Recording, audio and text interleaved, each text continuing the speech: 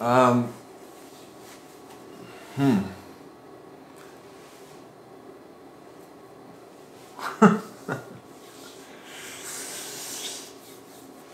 don't know what to say. I don't know how to start this thing. Hi folks, it's Alex here. If you've never seen this channel, I'm Alex, and it's a little bit too late because I am moving out of Taiwan. That's not clickbait, I really am. I'm moving, I'm packing up everything and going back to Canada.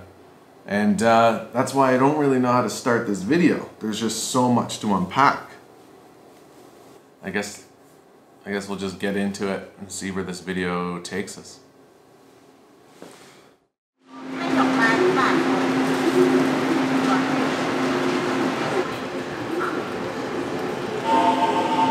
It's the second last video I'll be making in Taiwan before I start making videos in Canada. So get comfy and stay tuned, and welcome back to Vaans World.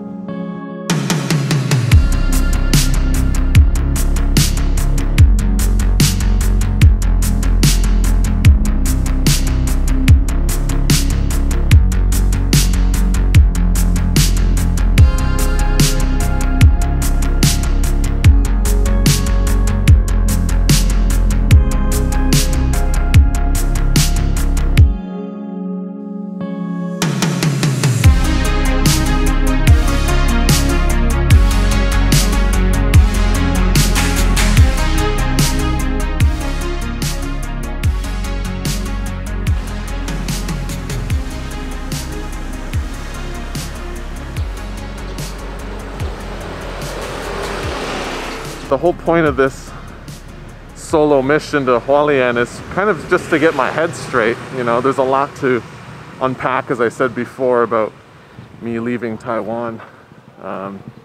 There's a lot to think about. And one of the ways that I do that is by making a video. Even if it doesn't really unpack it for you, it kind of helps me sort it out.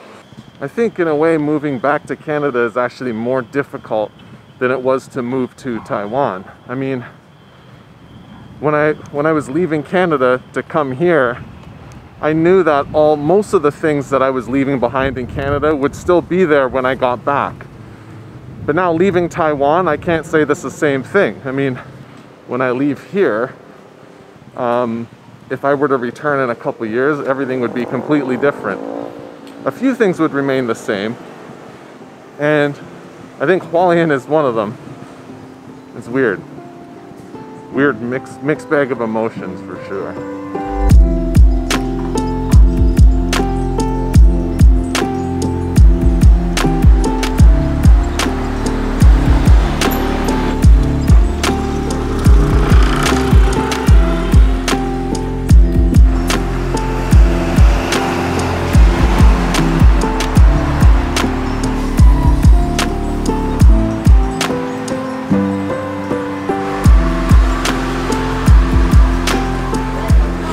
So today is Friday, February 4th, which means it's near the end of the Lunar New Year holiday here in Taiwan. And if you don't know, the Lunar New Year is basically like any other New Year that we have in the West. It marks the beginning of a calendar year. But the Lunar New Year marks the beginning of a calendar year whose months depend on the lunar cycle. And so that usually ends up meaning that the Lunar New Year happens somewhere between near the end of January or the beginning of February, but it can shift around and it does change every year.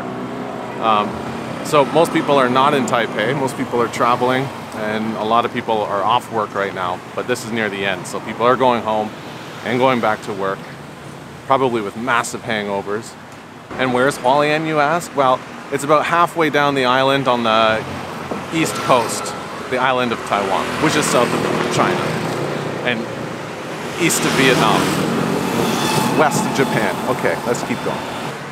So how do you celebrate Lunar New Year, you ask? Well, if you're Taiwanese, you probably go back to your hometown, push Granny into the kitchen, and she'll start cranking out the dishes, and you'll just eat food.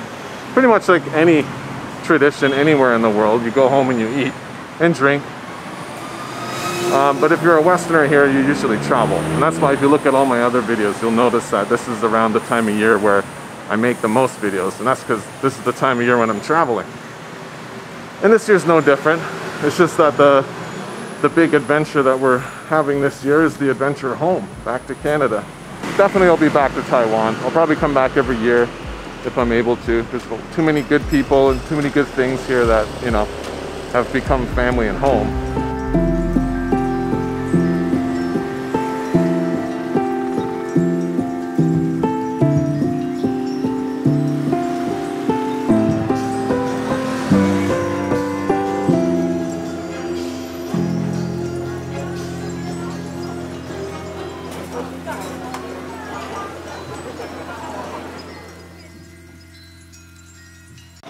Good morning. The plan for today is quite simple. Turns out I cannot rent a scooter here in Hualien. Not right now anyway. The place I usually get them is closed, and most of the other places won't rent to foreigners, which is unfortunate. So for now, I'm just gonna go and try and get a haircut. I might do a live stream later, which I haven't done yet before. I've done it once just to try it out, but I'm gonna do it again for real this time. Happy New Year! This guy here.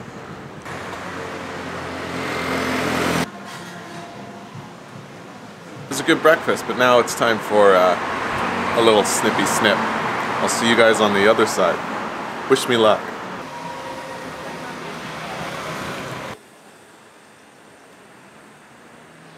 I feel like I look the exact same as I did before. I was in there for like an hour. My head was the stage to a ballet of snipping scissors, and I smell like coconuts and lavender, but I pretty much look exactly the same. And right now I'm gonna go home and shower, because I'm not one of those insane types of people that can get a haircut and go all day without showering. So I'm gonna deal with that right now. Is this a good video? You're watching me go to Hualien to get a haircut? Don't worry, tomorrow we'll hook up with Jason, and then the whole vibe of the video will change. I guarantee you that. That's what Jason does. So, do you guys remember how I told you that I was gonna see Jason tomorrow? Well, he found out that I was in Hualien already, and then he just called me on the phone. He's like, "What are you doing? Come for dinner." So I'm going to his place for dinner, which is great because I was just looking for something to eat, and nothing seemed appealing to me. And then Jason sent me this picture of what he's cooking, and it's like, of course it's good. Plus I love to see Jason. I just didn't want to bother him a day earlier than what I told him I was going to. The weather's perfect. I still haven't live streamed. I'm going to do that at 9. And like, just look at the scene right here. It's beautiful, right? Just like that cool ocean breeze and the palm trees, and it's perfect. Honestly, it's the best place in Taiwan. If I come back to Taiwan, if I move back to Taiwan, I'm living in Hualien for sure.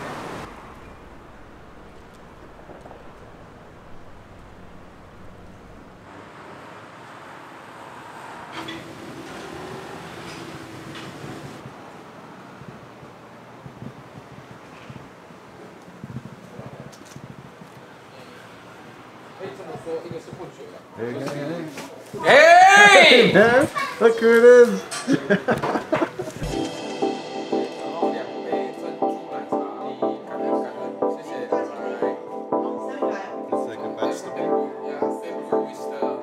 Dude, that's so cool.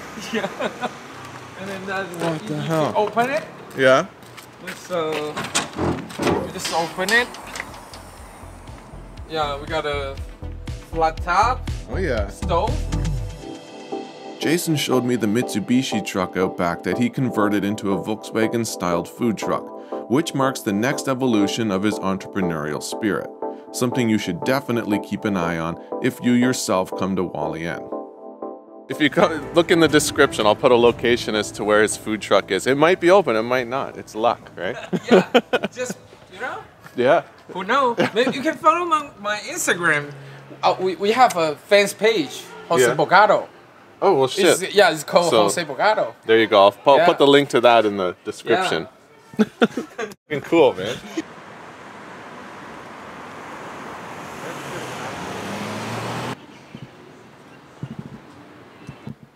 Good morning.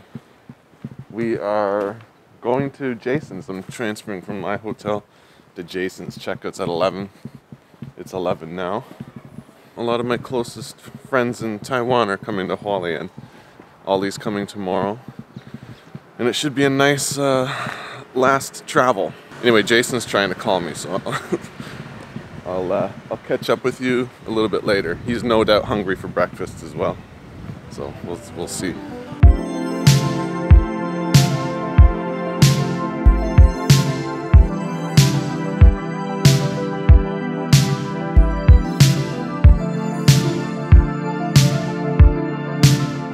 The sky was gray and overcast and made any bright colors dull, accentuating the earth tones I've come to associate with Hualien over the years.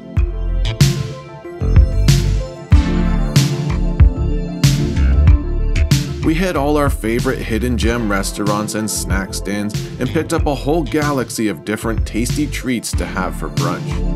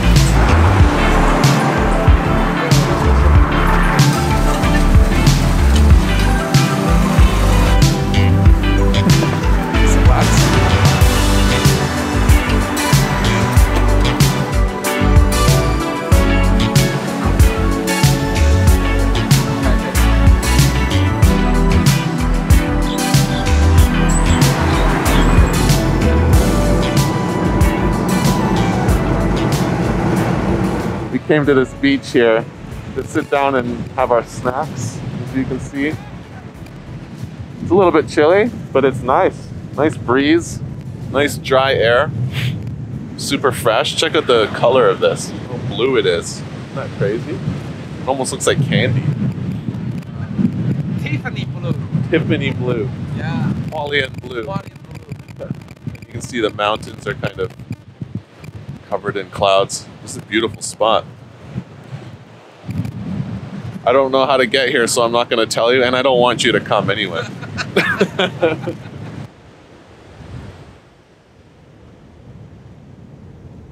But the dumpling style, like stuffing thing in the This one is what's it called again? 猪肉馅饼. 猪肉馅饼. 馅饼. Okay. It's like minced pork and spices and stuff like that. Yeah. Look at that.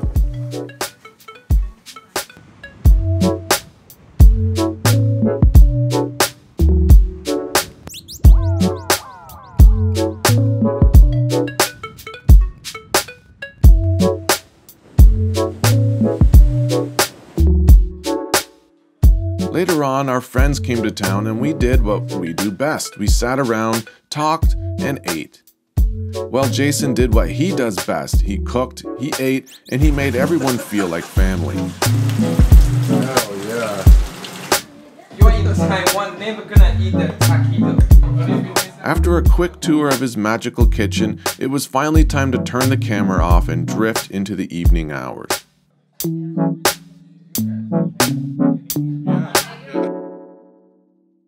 Good morning.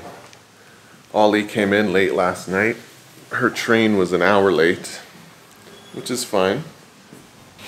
Our good buddy Jason is cooking breakfast, and then he's got to do a tattoo later. It's a little bit chilly today. It's probably like 12 or 13 degrees, but it's not raining. It's nice and sunny. It's perfect. Maybe we'll get a scooter, maybe we won't. We don't know. Jason outdid himself and fed us a meal that we will never forget. Tacos, pico de gallo, enchiladas, mango salad, and plenty of other bits and bites. Nobody could speak, and everybody was lost in their own world of splendor and amazement. Afterwards, we walked around in search for a scooter and eventually found one to rent from a parrot.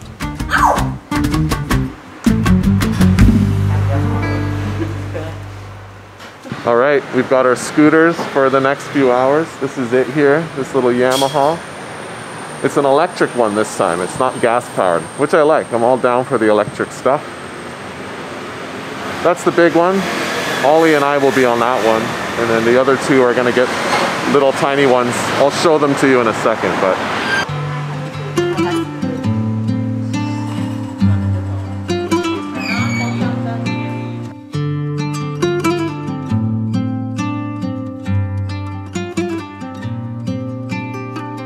The four of us drove all over the place with no real goal in mind other than to be together before Jessica and Arthur would have to go back to Taipei.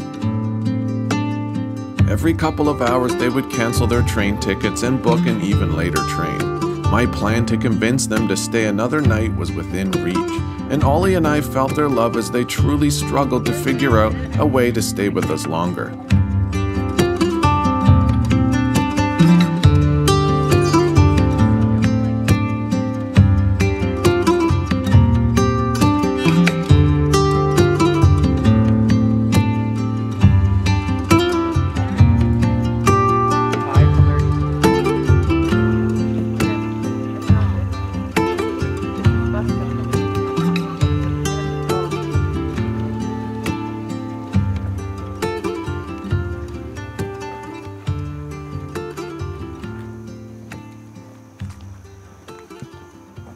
You're gonna learn the scooter? Okay. You need a key. Okay. All you have to think about is that that's a brake, that's a brake. So do you brake both at the same time? You brake with this one first, and then if you need more stopping power, you use that one. This is The- acceleration? Yeah, acceleration. Going this way? Nope, pulling like this. Oh, back. Yeah. Wow, that makes no sense. Okay. And that's all there is to know. Accelerate, brake, brake. Do you have the key? No, Okay. I'm just going manual. Turn it clockwise. Is this in? Well, not yet. This is in? Is that in? That's in. Turn it clockwise. All the way. Yeah, I think that's all the way. It's on. it's on. It's a lay. Okay, so now all you're gonna do is just twist this and really slowly until you feel it pull you, and then put your feet on the thing. Oh. And when One foot on there. and just nice smooth movements. If you get scared, just relax this. That wasn't see? Nice and slow. Okay, and then it's just literally like a bicycle that you don't pedal.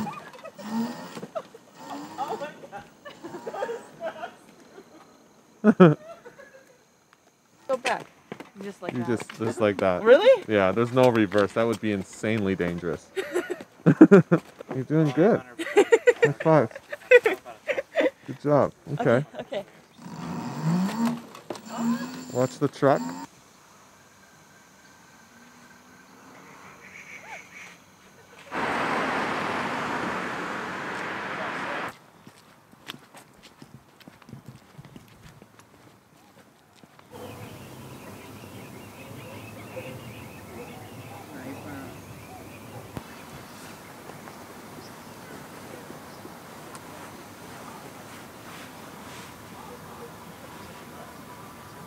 Ramen packet.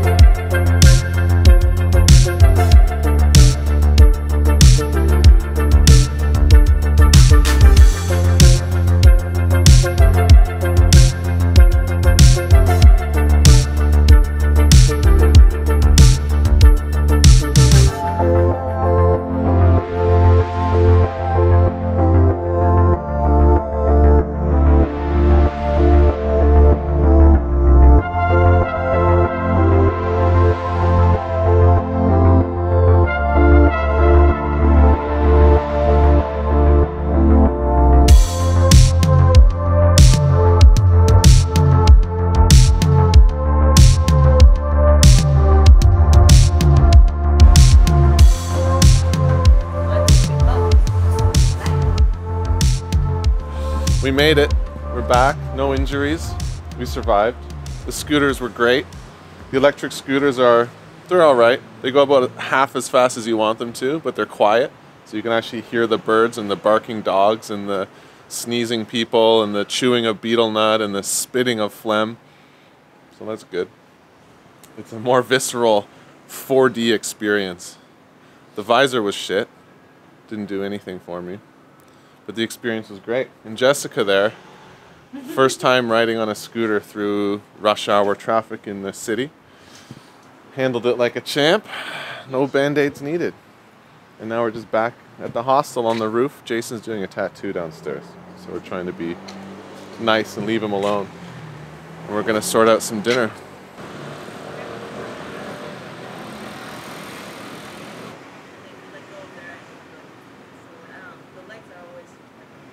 Also, for the first time ever in my entire life, it didn't rain on the scooter today.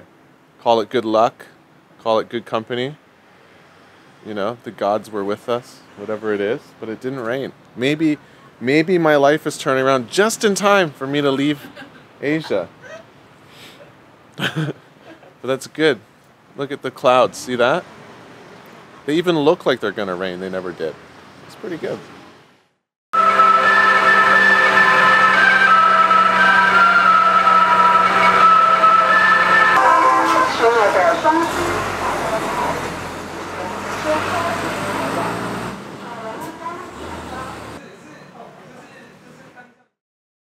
The weather today is incredible. It's brisk, but it's really sunny. It's very similar to like a Canadian spring, which is great. I think Olivia's on the phone with the airplane people because we have to get a seat for Nova, the dog. You can't just take a dog on the plane. You gotta tell the airline. That's what she's doing. We're leaving Hualien today, of course, on the best weather day of the year. But first, Jason's gonna take us to go get some food.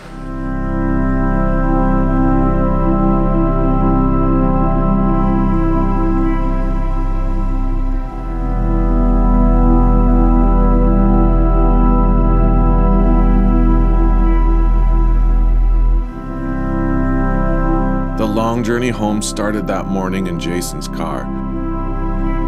I was watching the scene scroll by the window, but I was only seeing the thoughts in my mind fall into darkness as I contemplated and lamented over the first goodbye I would soon have to make on this island. Jason was smiling as usual, talking about the next stop we had to make, just as he always did, telling us how the food there was going to be perfect, just as it always was. Whether by design or mistake, he drove us past all the significant places. The first hostel, his old shop where I got my first tattoo only a day after meeting him, the second hostel, and the place where my mom forced him to dance to Billy Idol. I was watching a documentary of my own life as I was living it. 5 years scrolled past the window beside me while he chuckled and pointed out the best dumplings or hot pots. I first noted Olivia's silence in the back seat, and then I noticed my own. My jaw clenched together. It became impossible to speak to the man who turned Taiwan into a home worth living in. I wanted to say thank you in some profound, memorable way and tell him about the impact he had on my life, and all that came was a silence. But I think he knows. A goodbye was inevitable, and before we could pull it together, his car was gone and we were on the train.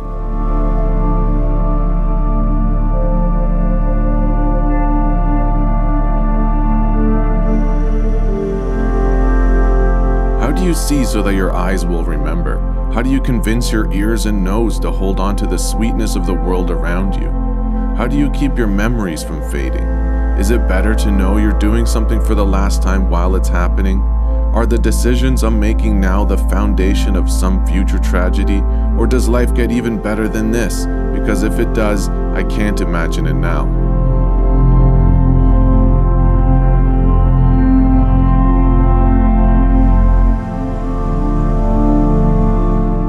For the first time in my life, the train ride back to Taipei was too short.